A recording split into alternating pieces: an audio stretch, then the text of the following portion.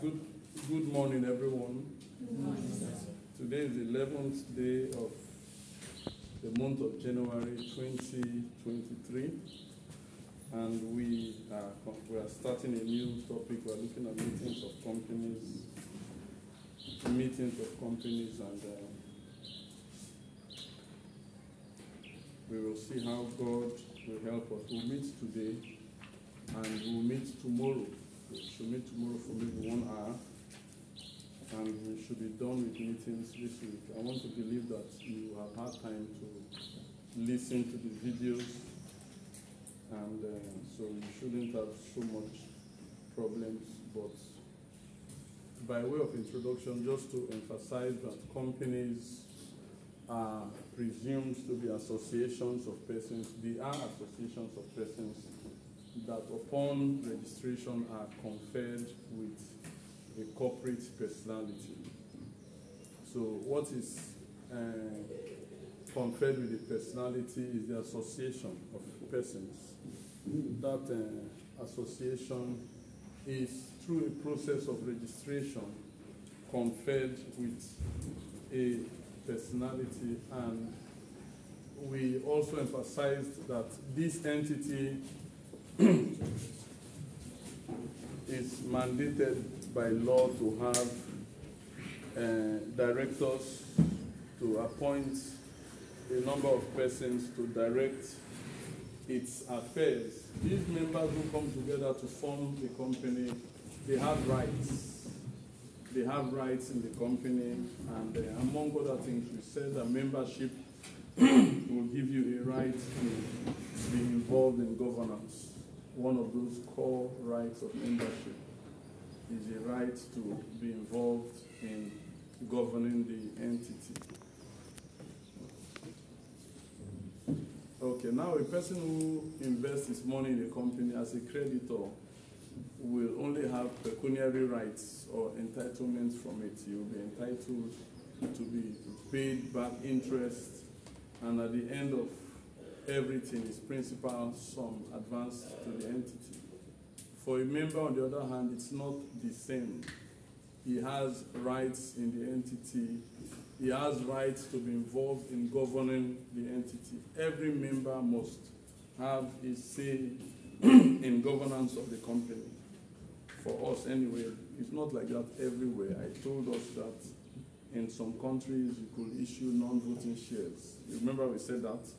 Did we say that? Yes. Yes, and for such shares, the holders will only have a right to pecuniary distribution, right to funds, but they cannot have the right to governance. When we move over to the company, on the other hand, it's a different ballgame entirely. Company law envisages that every member should be involved in governance. And how this is usually done is through meetings. Are you with me? Meetings, because meetings, as we will see, create platforms and opportunities for members to be able to have a say in the governance of companies that they have invested their funds in. So again, by way of emphasis, the company has two core organs. The company has two core organs: the members in general meeting and the board of directors.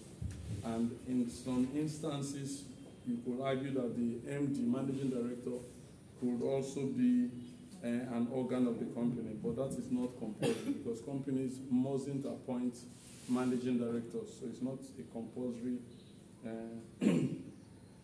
Yeah, so these are the two organs of meetings. Are you with me so far? Yes, and so from time to time, these persons are required to come together to vote. We emphasize also that between these two organs, the board of directors are conferred with the power to manage the affairs of the company. So by default, managerial responsibility and powers are conferred upon the members of the board, and in carrying out their responsibilities, they are not mandated to comply with the directives of the members in general meeting, provided they are acting with due diligence and in good faith. We also emphasized that arguably we could say that the members in general meeting have the ultimate power of control over the company, because among other things, they can sack the directors. Among other things, they can sack the directors. But how to exercise their powers in practice is not always easy. That is why functionally and practically speaking, you could argue that the board of directors is even a more superior organ. Are you with me? Yes.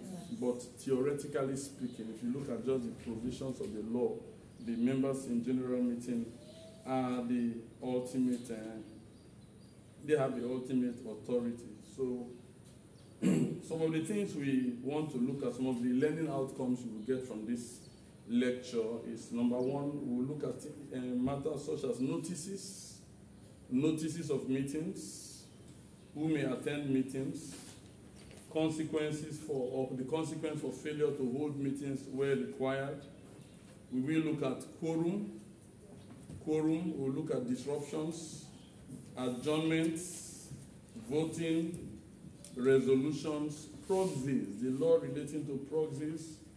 We will look at the power of the chairman over the meeting. We will look at the power of the chairman over the meeting, among other things. Just again, still in laying background to emphasize that companies have to decide from time to time. Decisions have to be made by companies. Are you with me? Are you with me? Yes, and these decisions can be inserted in the articles. Some of the decisions of the company can be inserted in the articles or in a contract, but usually they are arrived at through votings at meetings. Are you with me? Yes, so some decisions of the company can be inserted in the articles. Some of them can be inserted in the contract, but usually decisions of the company are arrived at through resolutions or votings at meetings. But not every decision of the members must be taken at meetings. So as we continue, you will discover that for private companies, the law allows them to also take decisions, allows the members to take decisions without necessarily calling for a meeting. Why meetings? Why meetings? Why meetings? First of all is the issue of corporate democracy. Corporate democracy. Why meetings? First thing that wants to come to your mind is corporate democracy. The company, as we continue our study, you will discover that the company has several stakeholders that come together to, interact around this entity. The primary stakeholders, of course, are the members. Then you can now start talking about employees. Please come in. You can now start talking about employees. And then you can look at other stakeholders, such as the directors. And then the company has borrowed money. The company has borrowed money. You will now look at the creditors as well. Are you with me? Are you with me?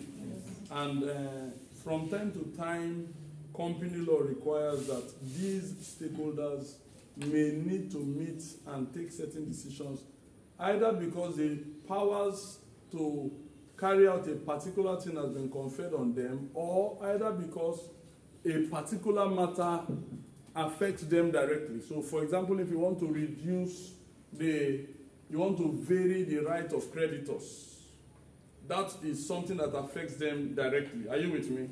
And so company law provides that you must allow them to take that decision. Or if we have issued classes of shares, I talked about types of shares in this class. Did I talk about that? Yes, did I talk about that? Yes. Example, a company may issue ordinary share. No, before I come to ordinary share, a company may issue what? Preferred shares. Or what else? Deferred shares. Or what else? Preference shares. Yes, ordinary shares. Yes, so a company may issue ordinary shares, deferred shares or preference shares. And I also pointed out that even amongst these ordinary shares, we could have what? Classes of shares. So we could have Class A ordinary shares, Class B ordinary shares, and Class C ordinary shares. Blessing, were you there when I taught that topic? Good. And I pointed out that what differentiates Class A from Class B and Class B from Class C are the rights vested in the holders of those classes. Are you with me? And so we may provide that the ordinary shareholders in Class A will have the right to appoint the chief financial officer of the company. If they have that right, then all those shareholders together can be lumped into a class. Please come in. And then we could now have Class B shareholders and class. These are all ordinary shares. What is the core element of an ordinary share, Brian? Yes, my daughter. You know, when I've known your name, you're in trouble. Quickly, help us. What is the core feature of the ordinary share? I hope you dress well before I come to my class, because when I put this thing on YouTube, if you don't dress well now, I think you're hearing Asufi's voice in the class. Yes. He has passed on, but his voice is still living. That is how, if you like, don't dress well when you come to my class. I will show this video to your children. Look at your father.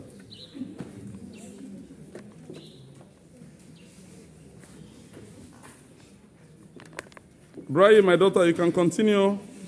If you have forgotten, no wahala, you can just sit down. An ordinary share is the foremost form of equity investment. Okay. It's an equity investment, yes. But what I'm trying to look at, sit down, my daughter. The main thing I'm looking out for is the fact that an ordinary shareholder does not have any special entitlements. Are you with me? Ensure that it is okay. Particularly with respect to income. He does not have any special entitlements. He rises and falls with what? The company. But even as he doesn't have any special rights, he also does not have any cap on the extent to which he can share in profits. Blessing, are you with me?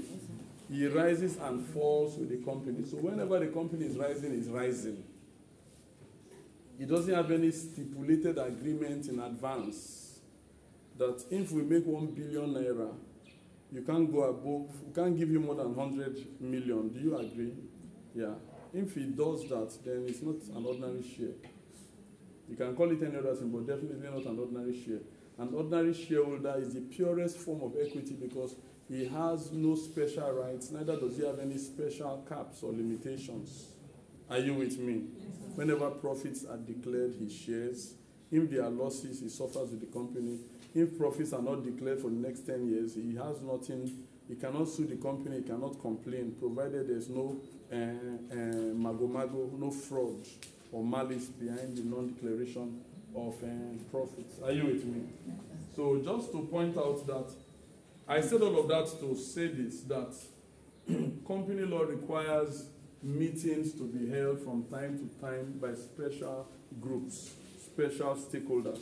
And so if I am a Class A ordinary shareholder and the terms of issue of those shares provide that those shareholders together will have the authority to appoint the managing director of the company, as the case may be, or to approve certain transactions above certain limits, whatever rights that are made available to them. If for any reason we are going to vary those rights, company law requires that those members who are now specially affected must have a say. Are you with me?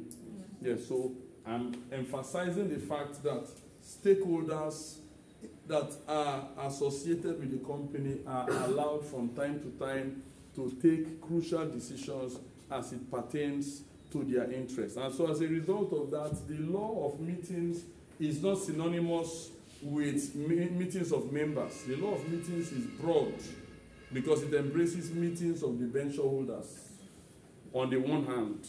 It embraces meetings of creditors. Please understand where I'm going to. Creditors is used in a wider sense here. Are you with me? Yes. Are you with me? Yes. meetings of creditors. So here we're not talking of all the creditors, whether the debenture holders, unsecured, secured, whatever, all creditors from time to time, as the case may be required to have meetings. So for example, if a company is now insolvent and it is now going into what they call administration, we'll look at that in second semester. An insolvency practitioner has now been appointed, the directors are displaced, and they say, Oga, see how you can rescue this company as a going concern instead of us dissolving it. That man will require the members to have meetings, but more importantly, he will require the creditors to meet. They will have what they call an ICM, initial creditors meeting, and from time to time, when necessary, they will have meetings. Here we're not looking at meetings of debenture holders. Here we're looking at meetings of what? Creditors. But in other instances, we looked at debentures last and before we went for the holiday. Is that also? If we have issued multiple debentures, usually when we issue debentures to multiple group of persons, we emphasize that a single person will be appointed to protect their interests. What is that person called? A trustee. Is that also? A trustee. And then there will be a document to be signed, a deed or something, a deed. Good. You know, my brain, we have so much. A debenture trust deed will be signed and all that. From time to time, debenture holders may be also required to meet. Are you with me? If a company is being liquidated on the ground of insolvency, and let's assume it has 10 shareholders, 4 of them are fully paid for their shares. Those who have paid will not be liable to the liquidator because they will be entitled to the protection of limited liability. Is that not so? Yes, we are looking at limited liability companies. But the other 6 that have not paid for their shares will be liable to contribute. And we looked at that when we dealt with membership, section 117. Go back and look at it. The liquidator is going to now get the books of the company, get the register of members, know how many shareholders have not paid for their shares, and he is going to begin to deal with them. Those persons are debtors to the company. During insolvent liquidation, 2 core stakeholders are involved. On the one hand, we have the creditors who are looking at recouping their money. On the other hand, we have these shareholders who have not paid for their shares. They are called contributories. Are you with me? Contributories. Because they are liable to contribute to the company's asset pool until creditors are satisfied. And so, from time to time again, these contributories may be required to hold what? Meetings. I emphasize the fact that companies must appoint directors, and with the exception of CAMA 2020 has made some amendments to the law of directors. You will look at. I've written. How many of you have read even my articles that I've been giving you people? You have not read those articles.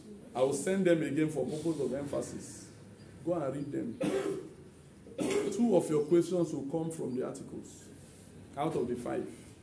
So if you don't read them, then you will be having, let's assume we're giving you 6 questions to answer 4. 2 of them I will bring from articles. Say, in this article, Dr. Subai said they discuss. If you like, don't read. You will now have 4 to answer 4. Are you with me? Omemu, are you with me? Because you did not read those 2 now. You have narrowed your options. Is that not so? Good.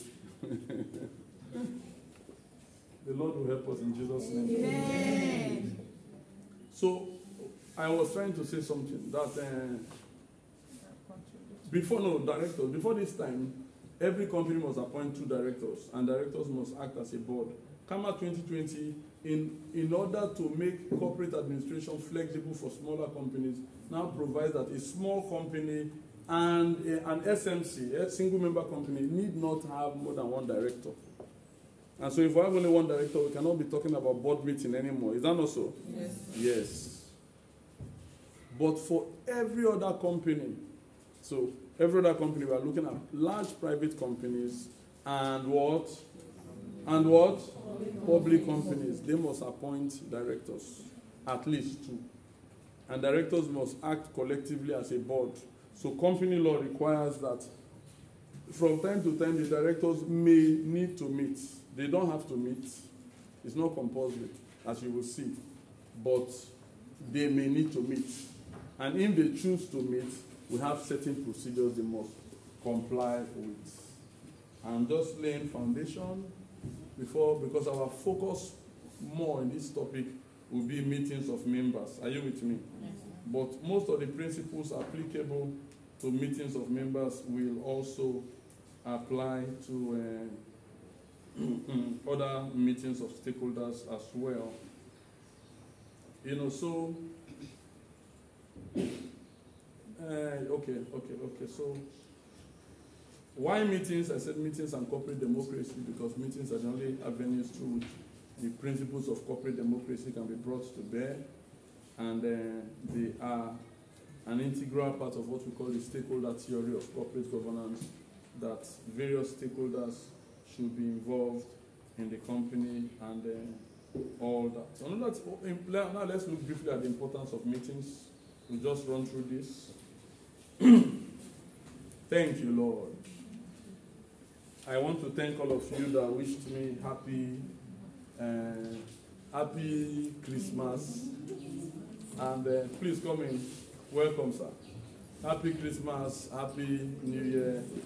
May God also make your New Year happy in Jesus' name. Amen. For those of you who forgot, but it was in your heart, may God also make your New Year happy in Jesus' name. Amen. For those of you that did not remember, it was not in your heart, may God put it in your heart in Jesus' name. Amen. You have to start to, learn to appreciate people.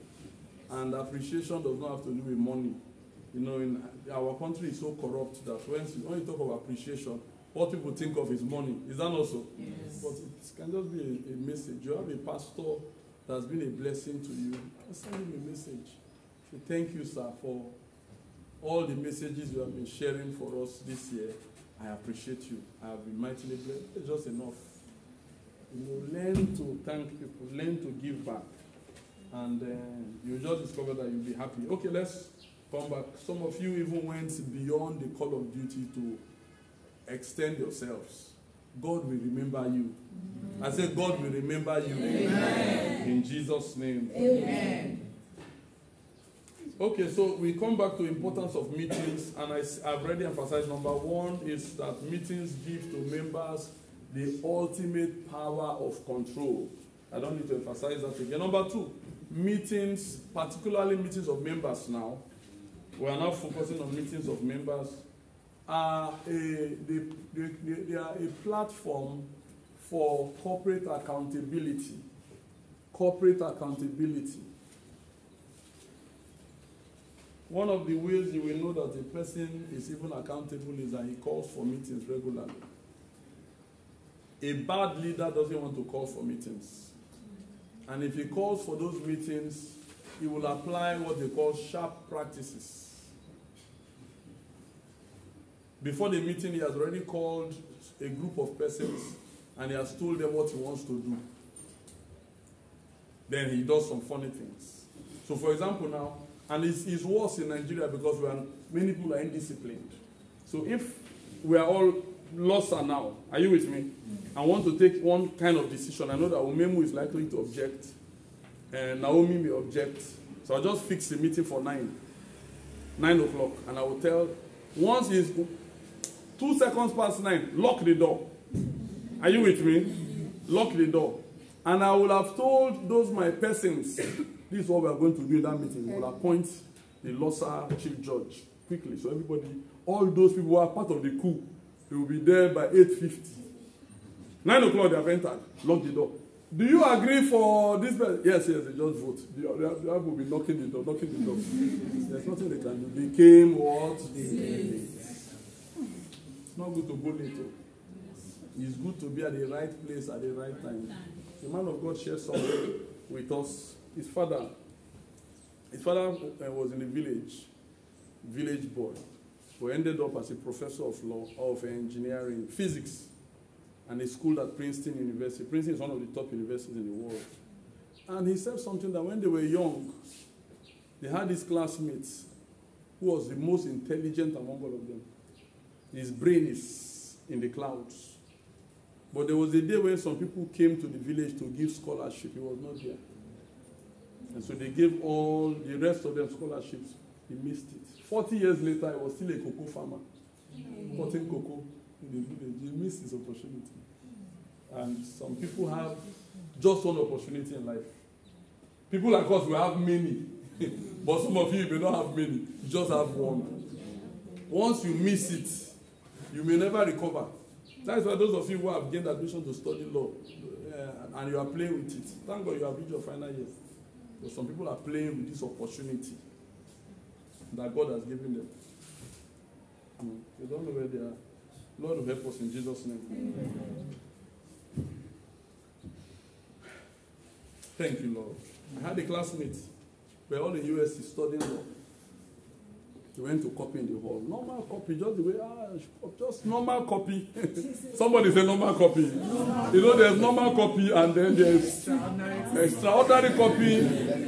Extraordinary copy is like you bring somebody into the hall to write for you. I don't know if you understand. The normal copy is that you just went here with something.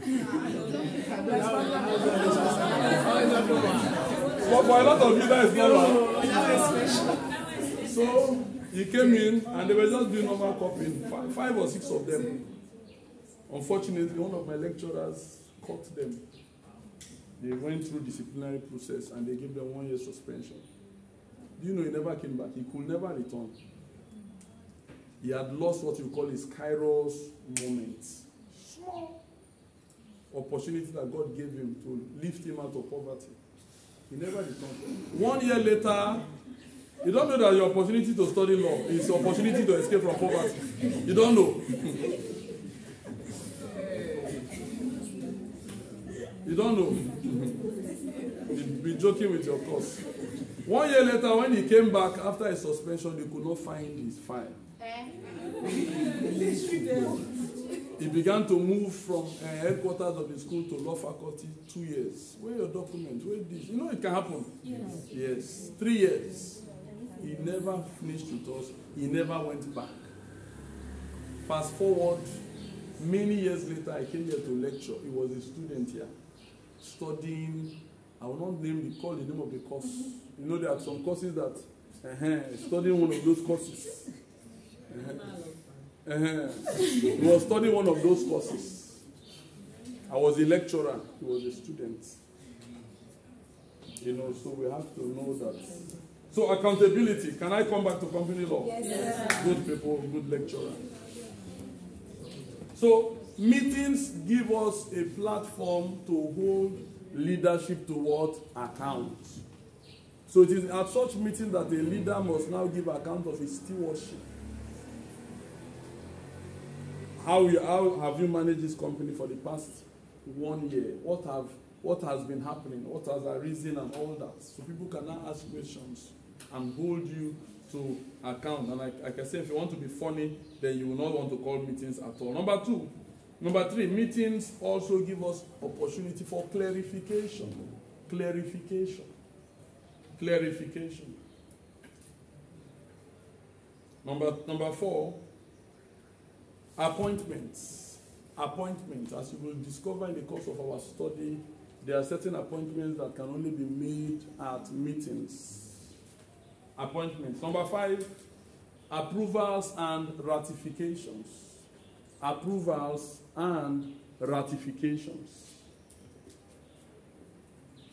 Thank you, Lord.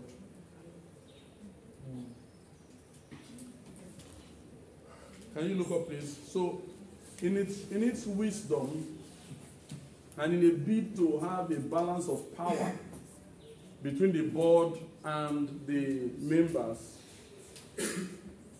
company law has provided that certain decisions that are taken by the board of directors must be ratified by the members. So no matter how you look down on the members as directors, you have to go back to them to obtain their approval. An example is if you appoint somebody as a casual director. So In the course of the year, Director A had cause to relocate to Germany. And we filled that vacuum quickly with this young lady, Blessing. So Blessing has been a director for the past 6 months. Now we will need the members to do what? To do what? To ratify. So approvals and ratification. Approvals and ratification. Another example is a pre-incorporation contract. Remind me to talk about promoters and pre-incorporation contracts before we finish this class. I have not talked on it, but just 10-15 minutes, I should say, it should not be done. Not take more than that. Approvals and ratification. So another example are pre-incorporation contracts. So if a company, before it was incorporated, had entered into a contract with this, my daughter, your name again? Denya, and said, okay, Denya, upon incorporation, is it D-I-G-H-A? Yes. And Denya, okay. Upon incorporation, we are going to give you this. That is a pre-incorporation contract. It's not usually meant to bind the company. But upon incorporation, the members will have to approve it. Are you with me? Yes, so approvals and ratifications. Another thing we do at meetings are removals. Removals. You can remove the secretary or approve the removal of the secretary, as the case may be. And we could remove directors, we could remove auditors and all that.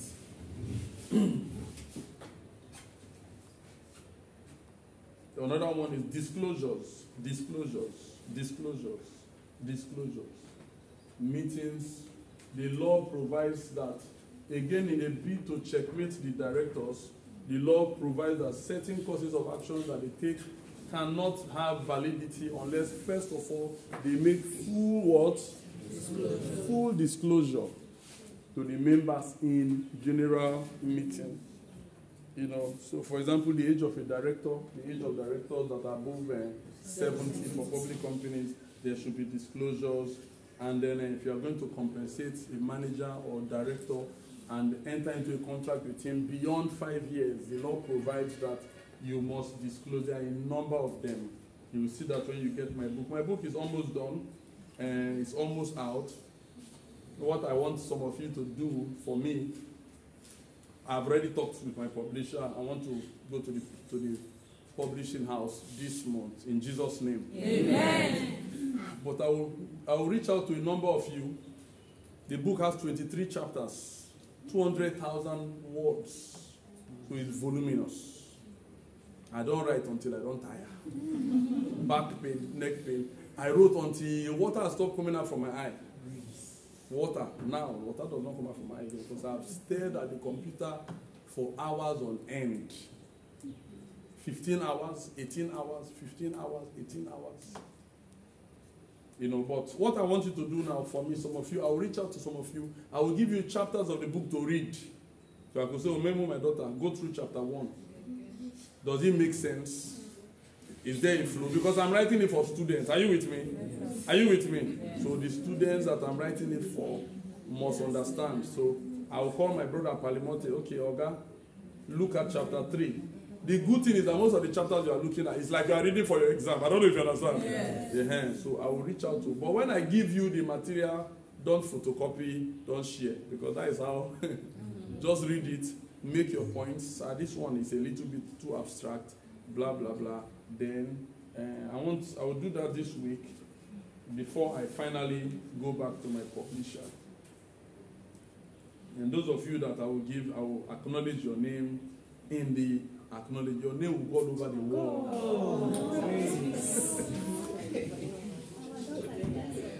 Can I continue? Good.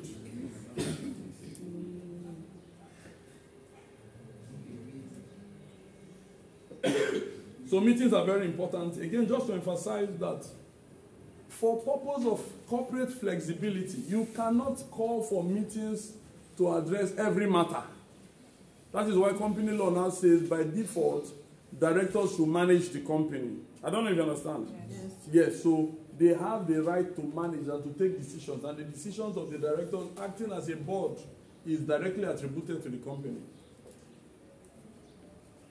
Because if for every issue you have to call a meeting, then we'll be in problem. One, meetings are very expensive. Very expensive. To call and hold a meeting is expensive. You have to rent a hall, you have to issue notices, and a lot of other things. If it's a public company, you have to go to the newspaper. Are you with me? Make publications and all that. You provide refreshment and all that. So what company law now does is to allow the members to delegate all these powers to the directors. Go and just take decisions. Go and act on our behalf and all that. However, there are some matters that cannot be what? Delegated. I'll run through some of them because I may just ask you in the exam, and directors have powers to manage and all that, blah, blah, blah. However, they may not delegate certain decisions cannot be delegated to them. Can you list 5 of them that you should tell me? Number one, for example is variation of class rights. Variation of class rights cannot be delegated.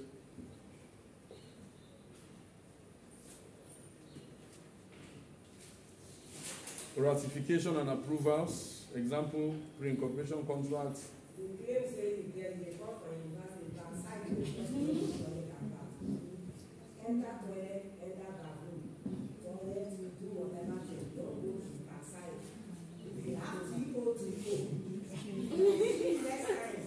Can we continue, please?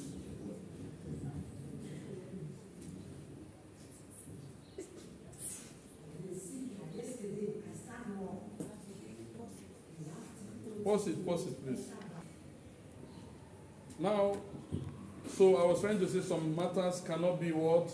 Delegated. Okay, so example are matters requiring ratifications and approvals. Yes, alterations of the memorandum and association articles. Those matters you cannot delegate. You cannot say to the directors, go and alter the memorandum as you understand. Yes, section 137 and 137, addressing issues on serious loss of capital. We'll talk about it. If there's serious loss of capital for a public company, they must call a meeting. The directors cannot take that decision. That's what we are trying to say. Yeah, substantial property transactions. Substantial property transaction. If a company enters into a substantial property transaction with its director, you cannot delegate the right to approve that transaction to the directors. You must call for meetings. You must call for meetings. You must call for meetings. If you want to remove the secretary of a public company, on a ground other than fraud, he did not steal, it's just that he's always sleeping at meetings, and you want to sack him and all that, you must bring it to the members in general meeting. Are you with me? Are you with me so far? Good. So just, as you continue to read, you will see a number of them. I'm still laying foundation though. Are you with me? I'm laying foundation so that you have a grasp of the principles. So those are matters that cannot be delegated. They must be handled only at meetings of members. At meetings of members. Again, closely related to that are matters that can only be handled by meetings or at meetings. Matters that can only be handled by meetings or at meetings. Example, receiving of financial statement. You see all that in my slide. That should be slide 8. Appointment of auditors. Removal of directors under the default procedure. Appointments. Reports and right to information. Director's report and auditor's report. You must table them before the meetings. Approval of dividends recommended by the board, mergers and acquisitions, winding up. Those are all decisions that you can only handle at meetings. Now again, just to emphasize, please look up again, just to emphasize that you must differentiate meetings. Remember, are you with me? Are you with me? You must differentiate a decision arrived at a meeting from a decision of all the members. They are not the same thing. You should call a meeting and take the decision at a meeting. That's what the law says. So if the company has 100 members and you call for a meeting, you issue a valid notice of meeting. Only 8 people attend, provided they constitute a quorum and they take a decision, it is valid in law. But if the 100 members meet in a beer parlor and take a decision, it is not valid. Are you with me? Focados, are you with me? Yes, sir. Good.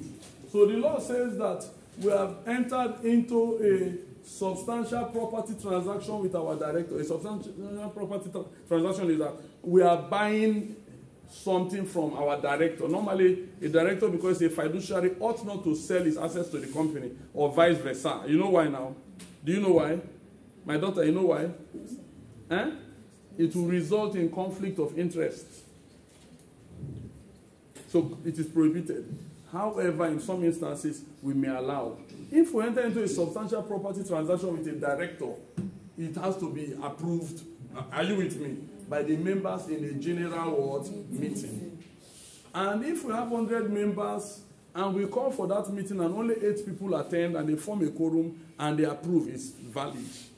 But if those 100 members of the company, that's what I'm saying, they meet in Blessing's wedding reception, say amen. You go, are you married already? You will marry in Jesus' name. So they now meet at her wedding reception, 100 of them. As the meeting is going on, and say there's a serious matter we need to address. Thank God we are all here. Let's go to the back. And they go say, actually, we entered into a substantial property transaction with Director Inango. Can we approve? Oh, we all approve. Inango is a good woman. Why they discuss with us about that matter? We all approve. It is not valid because there was no meeting known to law. You don't understand it? Okay, Palimote, help this young lady. Let me draw some more breath. Explain to her what I just said.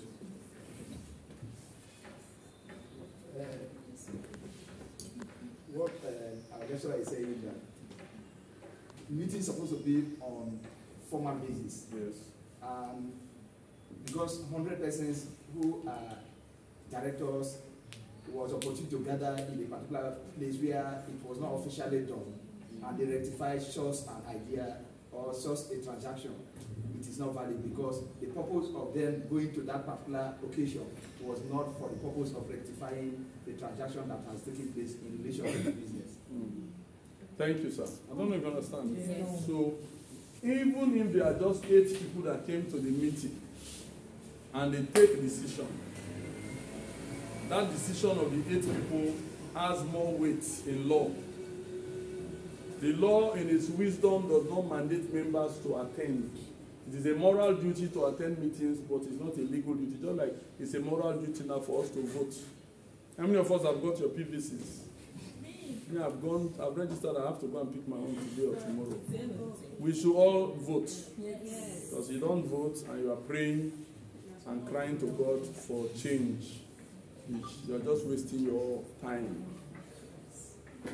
Let's all vote. But for us in Nigeria, it's not yet a legal duty. It's possible that at some point it could be a legal duty, where if you don't vote, you will not be entitled to certain rights. But for now, it's not. So it's a moral duty. I don't know if you understand. Yes. It's a moral duty. I was talking with Perowe yesterday, and he said he has not gone to the village for some time. Ayama was, for this election, he is going to vote. That is a moral duty that we all have. So that same concept is brought to company law, where members don't have to vote. Among other things, they are not fiduciaries anyway. And they don't have to attend meetings. And so, if only 8 people come and they form a quorum, the law is okay with that. Are you with me? Okay. All you now need to do is to ensure that that decision, the required majority, we'll look at different majorities, was attained. Was it an ordinary resolution? Was it a special resolution? As the case may be. In the course of your study, therefore, you will continue to see certain scenarios. I'm laying foundation and I want you to follow me. You begin to see certain scenarios play out as you read Kama and you read company law. Some decisions the law will require all the members. Somebody say all the members. All the members. In other instances, the law will require all the members in a meeting. They are not the same thing. So all the members in a meeting simply means we have 100 members, only 8 people came. The 8 of them must approve, unanimous consent of all the members that attended. In the other instance, Oga, you must get the unanimous consent of everybody. Where the law requires unanimous consent of all the members, it usually does not provide all the members in a meeting. Ask me why. It will be virtually impossible to get all the members to attend a meeting. And so in that instance, the law will allow the members to sign a form of what? Assent. Are you with me? So we have 8 members that attended the meeting and they all approve. We still have 92 that did not come. And to carry out this decision, we need all their consent. So the law now allows us to take a document to them. And everybody must now sign. So that is a corporate decision that wasn't taken at a meeting, but has the validity as though it was. Draw that distinction. Are there questions? Are there questions? Margot, any question? Is it clear so far?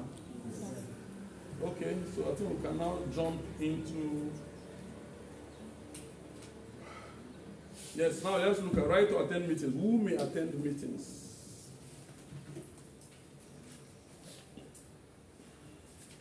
Who may attend meetings? We want to see that in section 243. 243 of CAMA.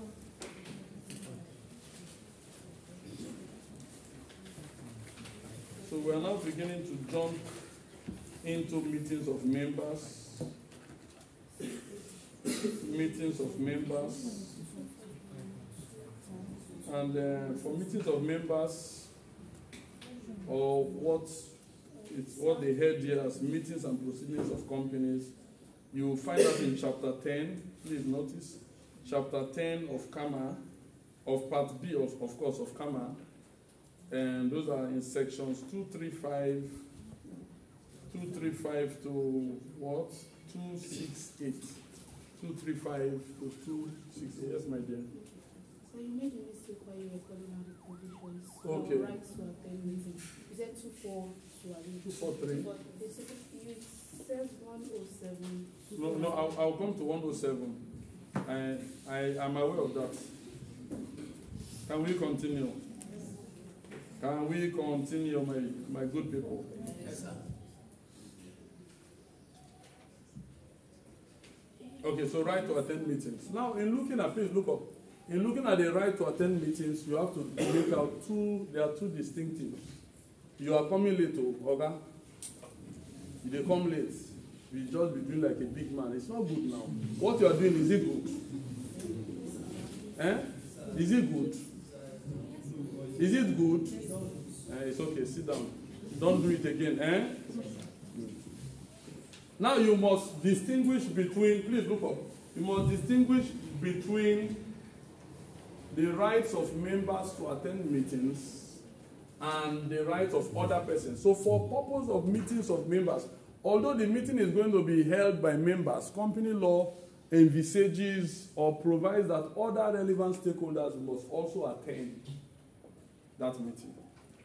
Okay, Parliament, are you with me? Yes, sir. So first of all, we have the members. But the auditors must also be there. They have the right. Directors must also be there. Secretary must also be there. For the CAMA 2020 now says CAC must also be there as well. So you see all that in section 243. 243. But the primary persons that must attend these meetings are the members. So that's why you now look at section 107. But note the proviso in section 107 that the articles may provide that a member to whom shares have been issued, who doesn't pay for those shares after calls are duly made upon him, may be disentitled from attending and voting. If the articles don't provide like that, then you must attend. So it's not automatic. So if I ask you in the exam now, member shareholder ABC have not paid for their shares, and so they were not issued notice of meetings. You should know that that is wrong. They were not issued notice of meetings, and they were not allowed to attend the meetings because they had not paid for the shares, and the articles provided that if they have not paid for the shares, after calls are duly made on them, then they won't attend. Now you're on sure footing. So try and draw that distinction. Are you clear so far, my daughter? That's my daughter. Are you clear now? Good. So you want to see all that in sections 107, 251, 252, 243 as well. So these are the persons who may attend meeting. Number one, every member. Somebody say every member. Every member. Good. But the interesting thing now is that you can now look up again. Remember I told you that shareholding is not synonymous with membership. Why is that so? Why is that so? Because some companies are not share capital companies. Nice one. But we are now looking at a share capital company. A share capital company. Your shareholding does not automatically make you a member. Why? Oh, if your name is not listed on the... Okay. They has explained. Okay, you hear that? Did you hear the lady? Oh yeah, come and sit here, sir. I will not go to heaven alone. I will carry some people with us. Are you hearing me? If I have to hold their hand, I will hold them. This is one of such persons. Sit down here with us. They have say what you just said. Please, listen to her. If your name is not listed on the list of Register. the register of Member. You are not entitled to the rights of what? Membership. Very important. So if I transfer my shares to Umemu, and her name hasn't yet been entered into the register, if the company is to call a meeting, they will call me. They don't know her. Or they are processing, putting her name on the register. Until that is done, she is not entitled. But company law still, in its wisdom, recognizes, please listen, recognizes that in certain instances, the shares may have devolved on a person. Shares of a member may have devolved on another person under certain circumstances, one of which could be in the event of death. Here we're not looking at transfer now. Mr. A has died. He left a will. In the will, he appointed Mr. B as the executor. Automatically, once that executor is able to probate the will, probate means proof. Are you with me? Are you with me? Yes, sir. Once he probates the will, automatically the law recognizes him as the personal representative of the deceased Mr. A. And so the shares of Mr. A automatically devolve on the who executor, who may not want his name to be entered into the register of members. You know why? Because the executorship is a process. The end of that process is to look for the beneficiaries of the will and ultimately allot the shares to them. So the man has 10 children and he has 10 shares in UBA and he has died. The executor, first of all, has probated the will. Having probated the will, his role now is to administer the estate of this dead man, one of which is to bring these shares and share among the children. All that can take 2 years. Is that so? Is that so? Yes. All through this period, until he is done with this part of the administration, the law recognizes him as the personal representative. So the shares have devolved upon him by virtue of that. He must be called to meetings. Section 243. Okay, Parliament, I hope it's clear. Yes, sir. Excellent. He must be called to meetings.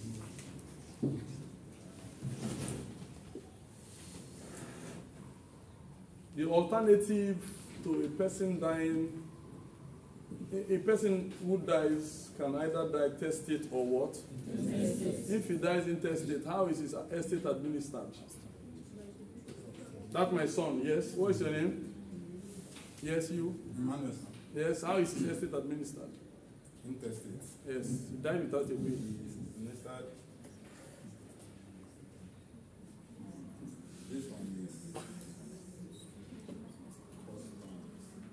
customary law, injunctive law and custom. You may have an idea. Franklin, help us. Franklin, I hope you are not reading something. It's like you are doing something. Franklin, help us.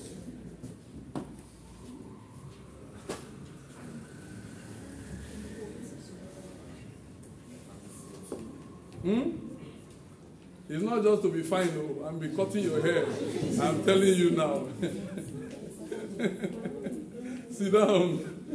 That's my beautiful daughter, the girl behind Brian. Help us. It's not just to be fine, no. Help us. No. See, what happens is that, just look up. I thought you have done land law now. And some form of equity and trust. When a person dies, if his property is held under English law, are you with me? That property usually can be administered under two instances. If he leaves a will, then we'll appoint, in the will, we have the wisdom to appoint somebody as an executor. He could make a will and not appoint anybody. He made a will. The will should have an executor, somebody that he trusts, maybe his pastor, an impartial person with integrity. He will appoint that person to execute the will. If he doesn't, when we probate the will, we'll have to go to the courts, the legal system, and appoint somebody to administer the estates. So you could either have a testator, an executor, or an administrator, what we call estate administrator. These are the two basic means. If he doesn't leave a will, then the law on the administration of estates will govern how that property is to be shared. So if he has 3 children of full blood, he will share it among them. If he doesn't have any child, but he has a brother, he has 2 brothers, one is half brother. Almost all of us have half brothers. But in our own generation, it will not be so in Jesus' name. Amen. So you now have 2 brothers. Please look up. 2 brothers. One is of full blood. Full blood means that person sucked the same breast with you. The same mama, the same papa. Half blood means that your father, when he went to Warri for short course assignment, he met one Sapele woman and then the child came. That is a step-brother. Are you with me? The administration of estate law will say that if this man dies, his brother of half-blood will not take a dime. Yes. The assets will go, if he doesn't have a child or a wife, then it will go to his brother or brothers or siblings or full blood. And all that. It is if he doesn't have any brother or full blood, so you keep descending. I don't know if you understand me. You keep descending. And so it's always more tidy to leave a will, because in your will you can say, that my half brother is very wonderful, and Papa gave birth to him when we were already grown up. I want to provide for him, and all that. So these are the 2 main ways you administer this estate. Number 1 is the administrator, who is appointed through a court system. What happens is that the person goes to the court and says, I am the younger brother to this man who died. I'm applying to administer his estate. They will do an advert on the newspaper, 21 days. Are you with me? If there's no objection, he will be appointed. Either way, this administrator or this executor is called a personal what? A personal what?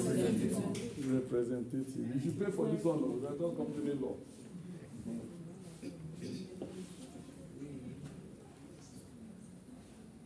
So what Kama is saying here, please look up. Who is entitled to attend meetings? I said all of that to say this. Number 1, a member.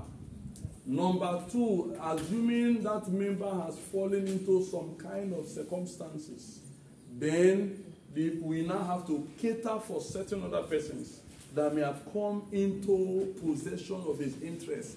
The first of whom is a personal what? Representative, which could be either an executor or an administrator. Good. The next one is a receiver. A receiver. A receiver. Please look up again. Look up again. Henry, are you with me? Good man. Look up again. This is company ABC. You know a company can be a member in another company. You know that? Good. Pupere, how are you? How many times have I called your name? Welcome. God bless you. Now, this is company ABC Nigeria Limited. Listen, oh, it is insolvent. It has problems. It has borrowed money from my daughter Martha and is unable to pay. We've done the bench of that. I don't need to explain this one again. And so, Martha will appoint a receiver if the money was collateralized, if the money was secured. Is that not so? And she'll appoint a receiver or a receiver manager. When do we appoint a receiver manager? My daughter. Where is Patani? Patani is not here. Glory. Yes. Patani, you are here. Glory, help us. When will you appoint a receiver manager and when will you appoint just a receiver? Appoint a receiver manager when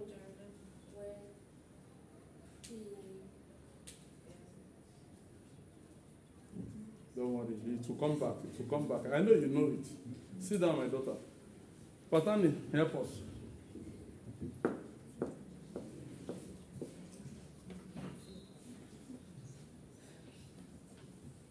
Can somebody help them? Help. A very simple thing. Can somebody help? Yes, my dear, blessing. You appoint a receiving manager when the floating charges. When it is a floating charge. Okay. When do you appoint a receiver?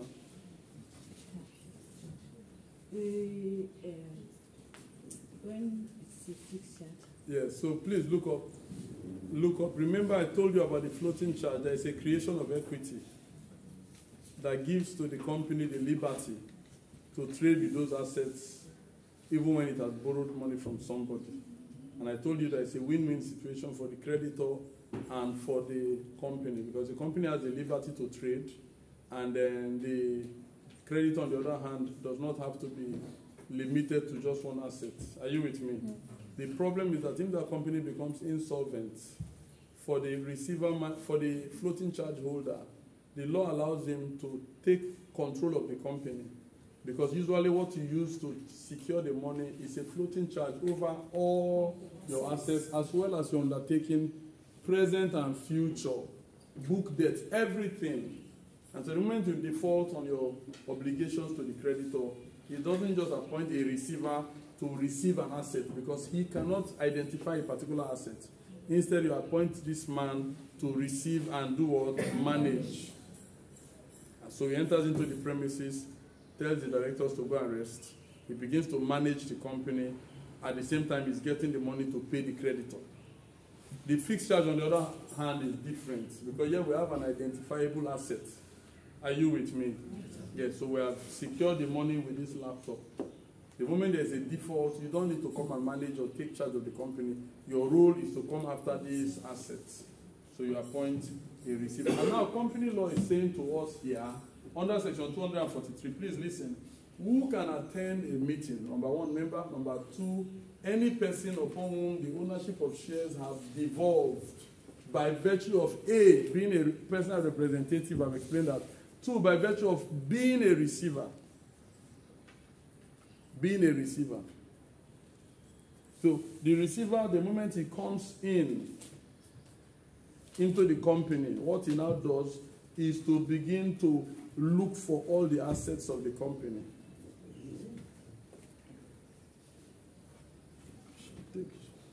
He begins to look for the assets of the company. Please listen, oh, my son, close that laptop. Good man.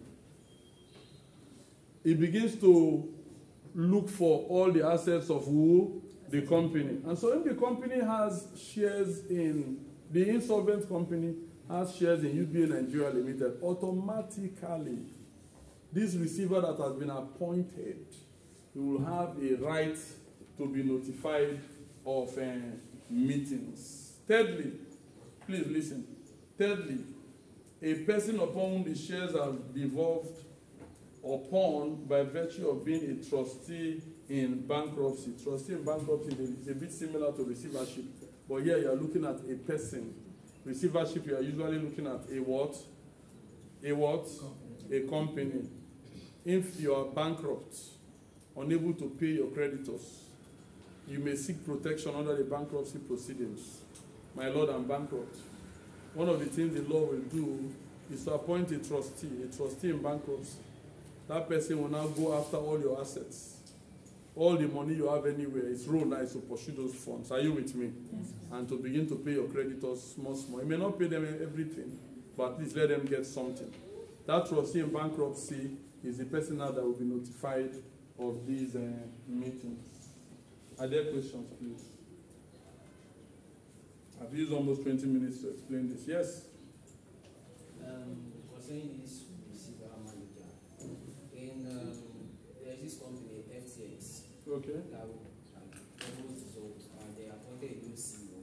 So is it like a receiver manager? No, sir. No, sir. Thank you for that. A CEO is different. A CEO is a director. In that case, the company is still a going concern. The receivership comes in when the company is insolvent, it cannot pay its creditors, and those creditors have now moved. It could be done by the courts upon the application of the creditors, and then it could be done by a floating charge holder. If the debenture provides that you can make the appointment, if it doesn't provide, then it's not an automatic right, in which case you have to go to the courts. I've told our directors, auditors, and the secretary of the company may also do what? Have the right to Attend good people, good lecturer. Now let's jump in fully. And yes, my daughter. So are these the personal representatives and this receiver, are they different from the proxy? Totally different. Totally different. Proxy, thank you for that. We'll come to it soon. But a proxy is appointed where I cannot go to the meeting because my daughter is getting married. All the things I'm saying are good things. Yes. I'm not saying I'm going to bury somebody. My daughter is marrying, and I said, "This, my son, what's your name? Kingsley, please go and represent me as the case may be." So now let's just run through the types of meetings. You've listened to that in the audio. We have the first, what is it? Statutory meeting. The second, AGM, and then the third is the EGM. Okay. Yes, extraordinary general meeting. So I will take them again. Why I'm taking them? Because I'm going to upload this on YouTube, and I'll bring down the other video. I want a more detailed lecture. So let's just assume that you have not known it, and now we want to start afresh. So the statutory meeting is a once-in-a-lifetime meeting for newly incorporated public companies. Must be held within 6 months after incorporation or formation. Failure to call and hold that meeting is a ground to wind up the company. At that meeting, what the directors are to basically do is to table a document before the members called the statutory report. Statutory report. Just to emphasize again that in the past, in the United Kingdom and also in Nigeria, a newly incorporated public company could not commence business until it obtained a trading certificate. That requirement has been removed, but for a newly incorporated public company, they must now have what they call a statutory meeting. So basically what they consider are pre-incorporation matters and post-incorporation matters. So before we incorporated the company and after we incorporated, the past 6 months, we've been able to appoint a secretary, we have employed this number of staff, this is the direction we're taking. Are you with me? You table before the members the basic information about what you have been doing so far. And that report must be certified as true by the auditor of the company. So the statutory meeting must be held in Nigeria, and it must be held. Yeah, it must be held in Nigeria, and there's something else I wanted to point out. Okay. So you see all that in section 253, 253 of CAMA. Take your time and look at some of the details or the contents of the report. I'll just run through them. Among other things, we will consider the number of shares that you have allotted since incorporation and the amount of money you have received as consideration for them, the details of the company's officers and auditor, pre-incorporation contracts and proposed modifications to them, information on underwriting contracts that have not been carried out, the reasons why they have not been carried out, and particulars of commissions or brokerage paid or to be paid in connection with the issue of shares or debentures to any director or to the manager, an abstract of the receipts of the company and of the payments made from them up to a date within 7 days of the date of the report, exhibiting under distinctive evidence the receipts of the company's shares and all that. And just again to emphasize that the court may extend the time for the holding of the statutory meeting. You want to see that in section 574 subsection 3. 574 subsection 3. I told you that if you fail to deliver this, hold this meeting or deliver this report, it is a ground to wind up the company. It means that you are not serious. Are you with me?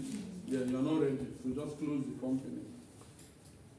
Close the company. So, however, if you approach the court to say, my lord, please close this company, compulsorily wind up this company for failure to hold this meeting or to deliver this report, the company may have a defense and say, my lord, we had some challenges. Are you with me? The courts could be on strike. Amici closed court in Rivers State for how many months now? 1 year. 1 year. Anything could happen. So if your reason for not holding the meeting is valid, then the courts may extend time. You want to see the case of Guardian Experience Bank versus Oduku, you see that in slide 12 when I send it to you. Slide 12 of my slides, you see the citation and all that. So I think we should leave the statutory meeting and move to the AGM. So what is the AGM? It's the annual general meeting. Please look up annual general meetings are not, just to emphasize that they are no longer compulsory for SMC, small one-man company or single-member company, and for small private companies. A small private company need not hold an AGM any longer. I think this is done, first of all, to make the operations more flexible. Are you with me? Yes. Make it easier for them to operate. They may still hold if they want to, but it's no longer compulsory. It is only when there is a large private company, and what we use to determine whether a private company is large or small is the turnover. Turnover. You look at that in section 394. 394. We'll look at it when we come to finance and accounts. 394. The turnover of the company must be in excess of 120 million or such amount as CAC by regulation may prescribe, and the assets of the company together must be up to 60 million or such amounts as CAC by regulation may prescribe. There are a number of other conditions, but these are the main factors we look at. Are you with me? And the company can be small this year and not small next year. How is that so? Yes, turnover may increase, assets may increase. So if company is not permanently small, that's what we're saying. It can be large today and small tomorrow. So during the period when you are small, you don't have to hold AGM. The moment you have now become big, you must call and hold AGM. Thank you, Lord. Thank you. So again, I pointed out that the AGM must be held once in every, how many months? 15 months. Once in every 15 months. At the same time, it must be held annually. How is that so? How is that so? Brian, how is that so? Okay, you calculate from the period the company is incorporated. You calculate it to about 15 months, and sometimes if the company is incorporated in August, you cannot hold that meeting in that year. For example, 2023 held in August, you cannot hold that company that meeting that year, but you calculate from that period till 15 months time, that means till the next year before you can have the annual general meeting. Do you agree with her? Kupere, do you agree with her? You are sure? Okay, again, yes, my daughter, let me hear you. Your name again? Eh? Okay. She's correct, but sometimes for a 15-month period, they like exceed 1 year and fall into Yes. a certain period. Mm-hmm. It has to be held next year. Yes. Whether or not 15-month period falls in the other year. So if it's held in the next year, it's still within the 15-month period. So that you have 15 months does not mean that you must. Yes, let me hear you, sir. Ma. Yes.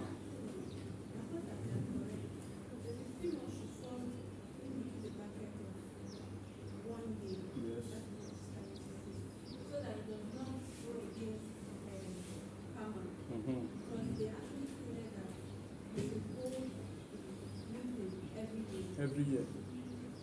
Every year. 2002, 2003, 2004. Remember that between 2003 and 2004, you are talking about 24 months. Is that also? Yes. So you can hold the first AGM in January of 2023, and the next AGM must not exceed April of 2024. Is it April or even March? Are you with me? Yes. So you don't have that liberty that because it must be held every year. You hold one January in 2022, 23, and hold the next one December. That is not. You have violated the spirit of the law because you are now holding it in almost 2 years. Are you with me? Yes. So that is the first thing I want to say. But just to emphasize that a newly incorporated company need not hold its first AGM this year or next year.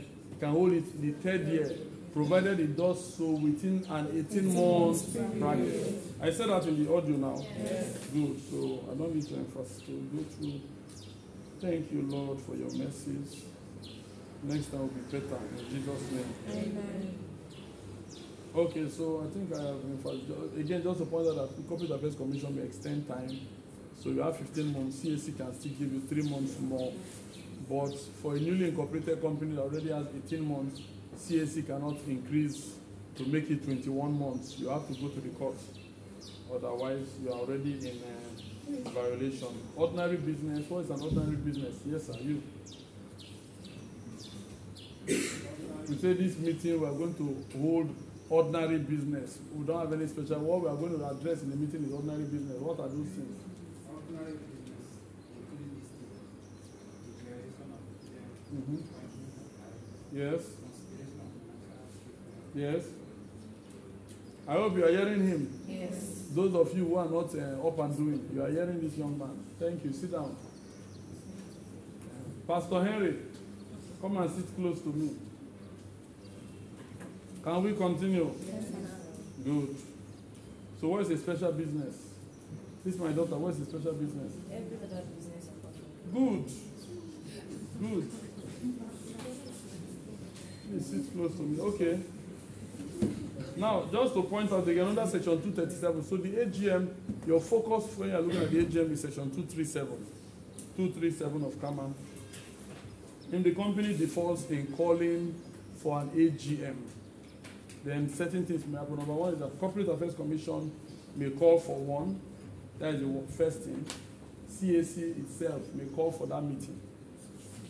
2, CAC may direct that such a meeting should be called.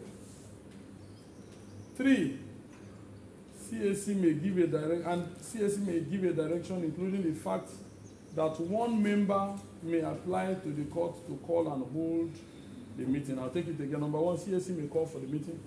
2, it can give a direction that the meeting should be called. 3, it can authorize a single member to apply to the court for the authority to call for that meeting. Why is this possible? Because I told you that people who are mischievous will not want to call for meetings. Because that is where people want to task them, ask them questions, challenge them, and so they may just choose not to call for meetings. And where that is the case, the Corporate Affairs Commission may intervene as the case may be. Is that clear so far? So among other things, it may allow a single member to approach the court for the authority to call for for the meeting. Okay, so let's talk about the EGM. I've already talked about it. Who can requisition the EGM? First of all, what is an EGM? And for Cardos, what is an EGM? What is it used for? It's an extraordinary general meeting. That's really called when an important matter that should be discussed before. That cannot wait. That cannot wait for the next annual general Excellent. meeting. Excellent. That is how it should be. Example is example is what? Example is if there's a serious loss of capital. Excellent. Section 137. Thank God. You know, Jesus Christ taught his disciples until in John chapter 16, he now told them, you believe at last. You know, so he has been talking to them from John chapter 1 till... It's in John 16 and I say, now we believe that you are the Son of God. Jesus said, Kai, so you finally believe. So for you people, I would say, you finally understood. Thank God. The light now is beginning to, I see. You know, so just to emphasize that the EGM is very important because emergencies may occur. Things may happen. You need to call a meeting quickly to address them. Like, for example, now, NDU are about to appoint a new VC. Our super achieving VC is leaving us. His tenure is ending any moment from now, maybe next 5-6 months. So we needed to set up 2 committees, Senate committees, to be involved in the selection process. That cannot wait for the next Senate meeting. And so the day before yesterday, we had an EGS, Extraordinary Senate Meeting. Are you with me? To quickly address the matter. And such meetings are usually to just address special business. You don't normally address an ordinary business in an EGM. Are you with me? Quickly you address the matter and then you take a decision as the case may be. Okay, just again to point out, so can somebody help us to tell us about how do we requisition, who calls for these meetings? First of all, can somebody help us? Who calls for these meetings, the EGMs? Yes, Chinon, so help us. Okay. No, let our brother help us. I keep forgetting your name. Mr. Benson. Mr. Sylvester. Okay, Mr. Sylvester. The chairman, if it's a shareholder. Okay. Does somebody agree with him? No. Who calls for the meeting? Yes, the director. Of course, he is right in a sense. He's right because eventually the chairman will still tell the secretary. But for our own purpose, just say the directors. So the board of directors will direct the secretary to call for the EGM. And of course, since it's a special business, you must. There are different between special business and ordinary business. That for ordinary business, you don't need to write out what we are going to discuss. Once you just say it's to address ordinary business, it is now implied that those are the matters we want to look at. For special business, you must itemize it and give us enough details. If you don't, when we reach that meeting, you will not raise it up. I don't know if you are clear. Yes, So that is the first person, the director. Secondly, who else can call Augustina? No, before you come to the members, who else can call? A single director. If the directors are abroad. Good. So number 3 now, let's get our sister Augustina. Okay, again, just thank you for that. Just again to remind you that company law caters for share capital companies and non-share capital companies. And so whenever we are talking about decisions taken by non-share capital companies or guarantee companies, decisions are arrived at on personal basis because you don't vote according to your investment, because you don't invest in a guarantee company. I've emphasized it enough. Is that also? Yes, sir. Yes, so you always see the difference between 15% of members or 15% of the shares, usually the nominal value of the shares and all. Okay, so tell us what is the process for requisition and calling of these meetings by members? Yes, my dear. Tell us the procedure.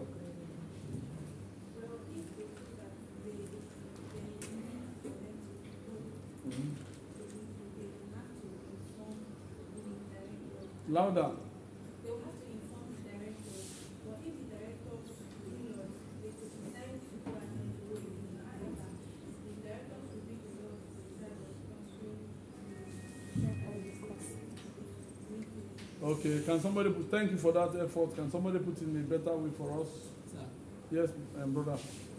in case something serious happens in the company, the members deem it fit that an EGM should be held, they can inform the directors to call for an EGM. Then, Not inform, they are requisitioning. They can requisition, It's more like a demand. Yes, demand. Then if the directors fail to do that within 21 days, 21 days. if directors Is it different between A and C? Are you seeing the difference? Yes. She will still pass, so, but you see, I write now, boss, I write, boss, I write. That is why you had a C. Okay, go on. So if they fail to do that within 21 days, then the members can go ahead to hold the meeting. They can go ahead, first of all, to call for the meeting and then hold it. Then any cost that will be incurred during that period will Be borne by the company. The law did not say the director, it will be borne by the company. But we can imply that the company can seek indemnity from the director. Are you with me? Now, also, who else can requisition an EGM? My son. Who else? You. Yeah, what's your name, sir? Emmanuel. Okay. Who else can requisition an EGM?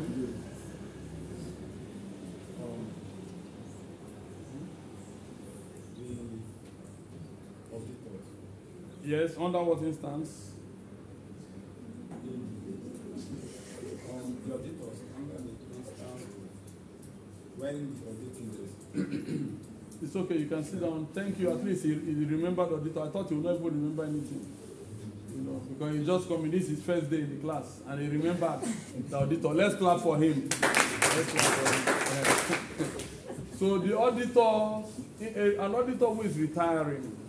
Are you with me? He's retiring or he's resigning, but he feels that there are crucial facts that the directors are aware of, but the members should also be aware of. Are you with me? Yeah. Particularly, of course, we are talking about fraud. It's usually fraud. You know, so he can requisition. What KAMA did not provide is KAMA does not appear to authorize him to call. It does for members, but it appears not to authorize the auditor to call this meeting. Now you look at, I've talked about section 137. That is compulsory. That is when an EGM must be called on serious loss of capital. Okay, so I think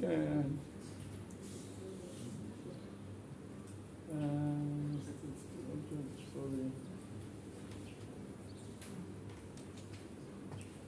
We are done. Let me just point out one slide more, and then I can give you time to go and rest.